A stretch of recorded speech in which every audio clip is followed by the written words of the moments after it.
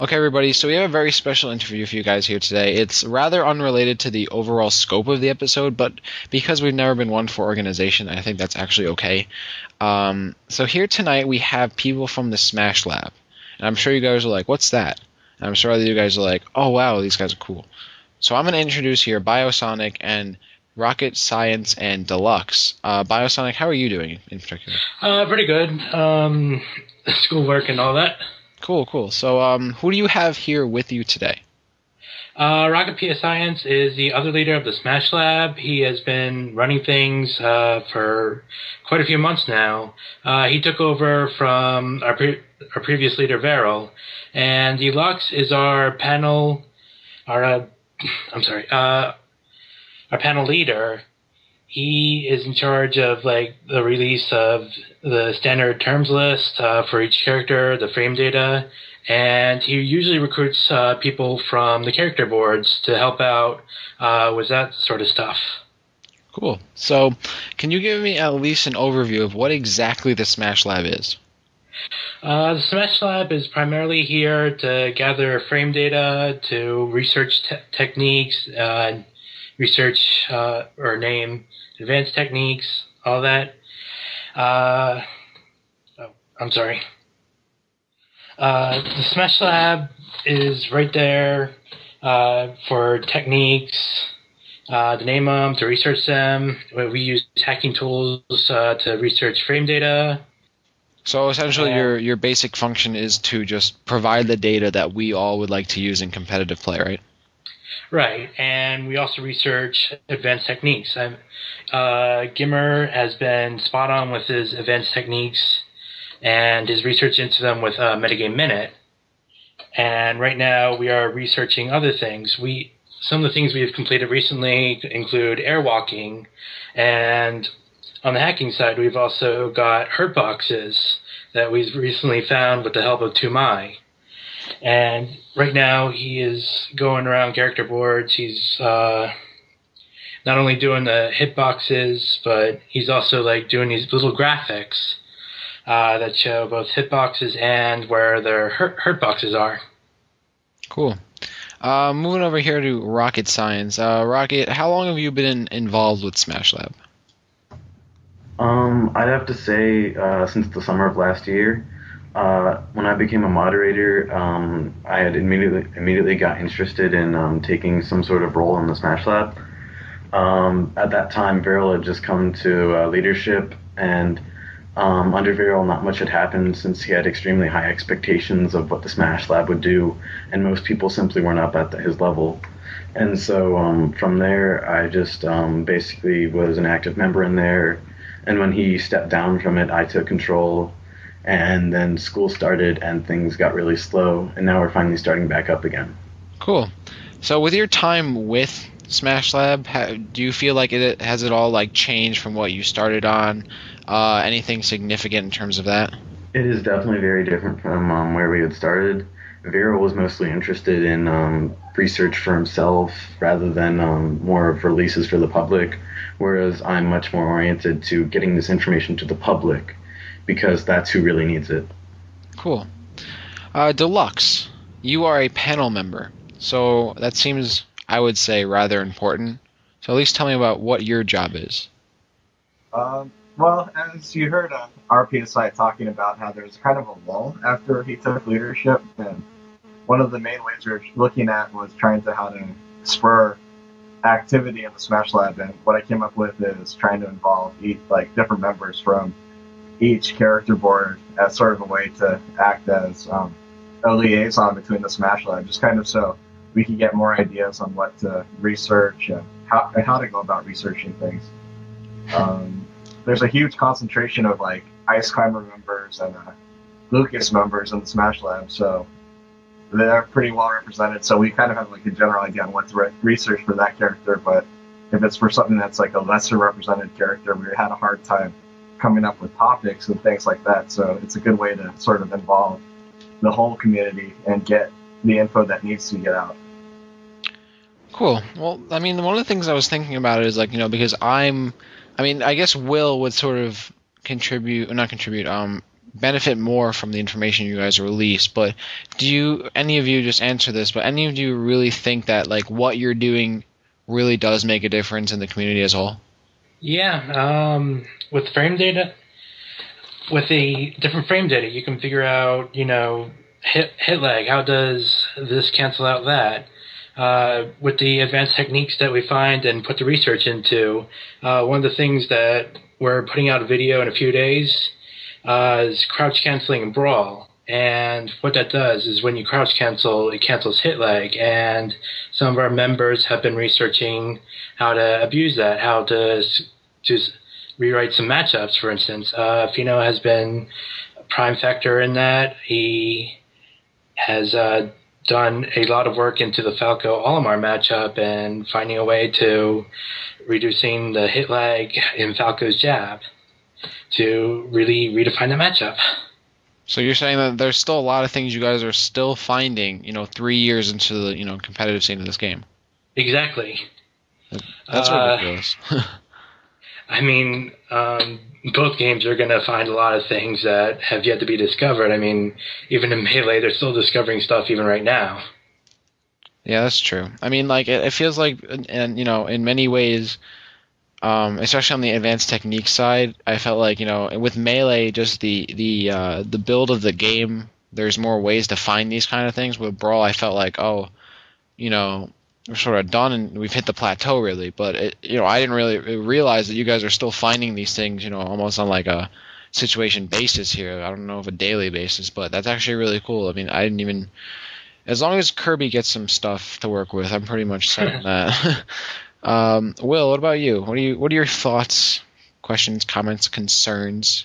Well, I was actually pretty interested when you guys said that you wanted more character representation and like you said you were getting, liaisons from the character boards, and I was wondering which characters you guys were obviously probably no, it even sounded like some of the lower tiers might even be more interested in frame data and stuff like that. So I was wondering what kind of characters you guys were looking for, like more representation of.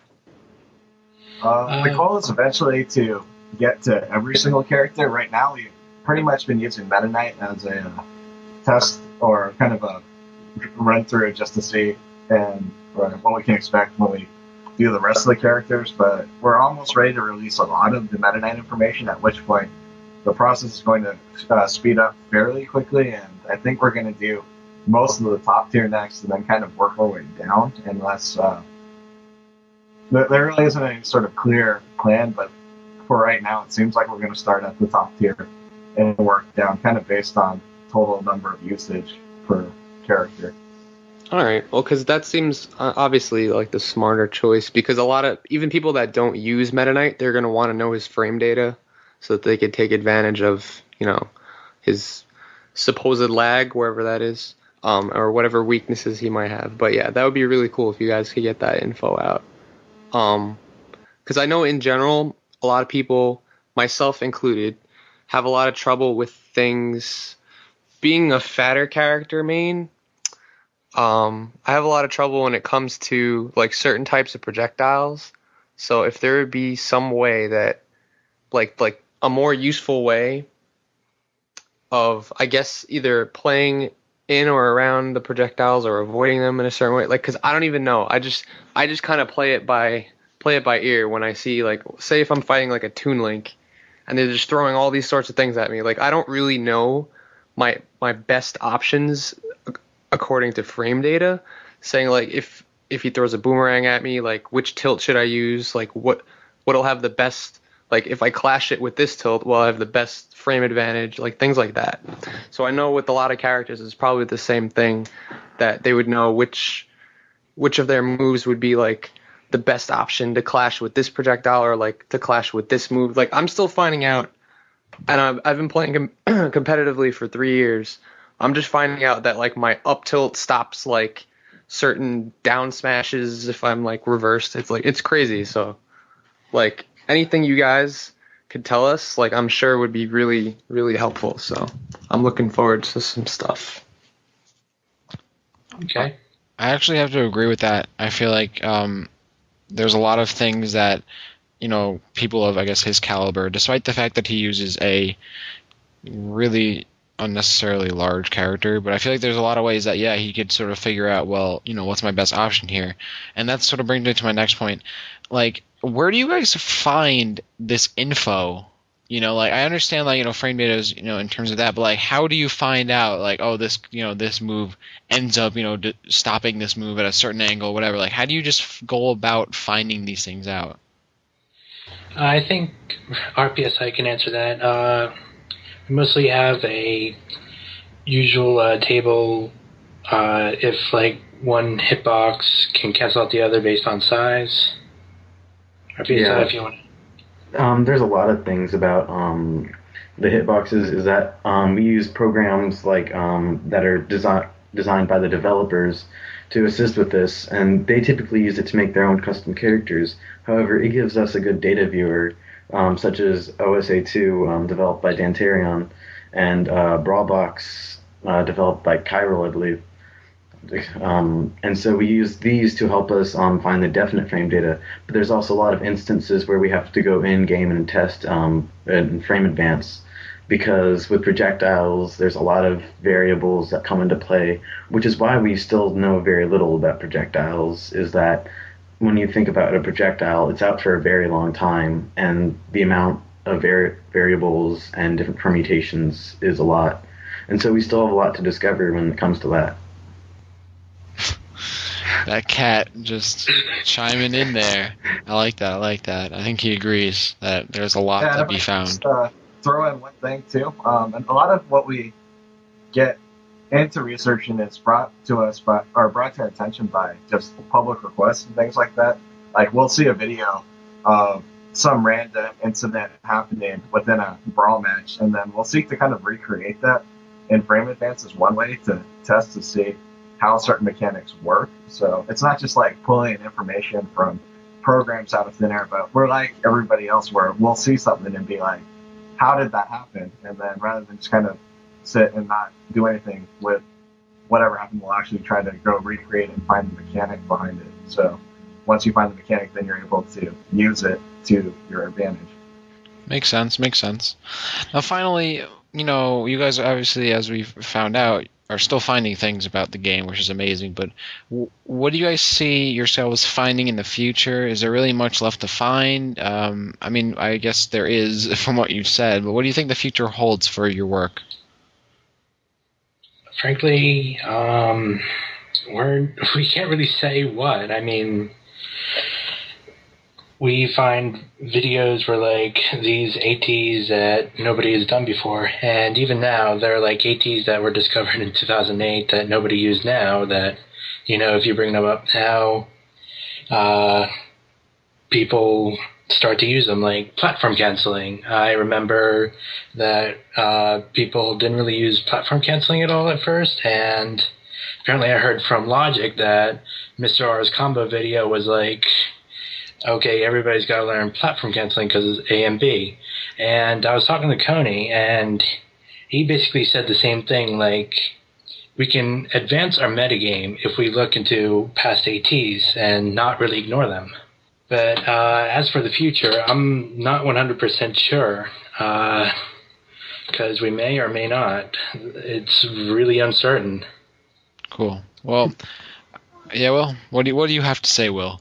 I can actually say from personal experience that after watching Mr. R's combo video that I pretty much I had heard of platform canceling, but I had never seen it used so, like, such in an advantageous way that, like, you could literally, like, combo people and, like, set up perfect juggle opportunities in the way that he had.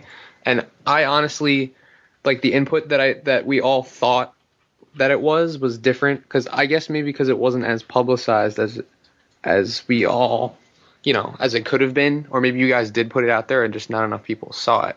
So I think if you guys had ATs and, like you said, past ATs, and if we look them up, and I'm sure there's videos, but if we just find a way to, like, publicize them more so that more people see them, then I think then the metagame would actually advance more. Because I platform cancel now, but until the Mr. R's combo video, like, I didn't do it at all. And I didn't know until, like, semi recently that all you have to do is press down mid jump. Like everybody thought it was like air dodging down. It was like down air as you're jumping. It's just down. Like it's not hard at all. It's not like Melee, but yeah, I think we should just work on trying to get it more out to the public so that, and I think we could help you with that. If you guys have any ATs that we haven't heard of, then we could post it for people. Yeah, definitely. Just let us know. And with that said, I want to thank you guys for joining us. I hope that everybody that's listening realizes that Brawl actually has a lot of stuff we don't know about, apparently. So definitely don't stop playing until Super Smash Bros. 4 comes out so we can start all over again. So I want to thank all of you guys, Biosonic, Rocket Science, and Deluxe, for joining me and Will. I hope you guys continue to find this information. Definitely let us know when some new stuff pops out, because we're going to probably try it and use it to our advantage anyway, so we want to know first. Thank you for having us on. Yeah, thank you. All right, cool.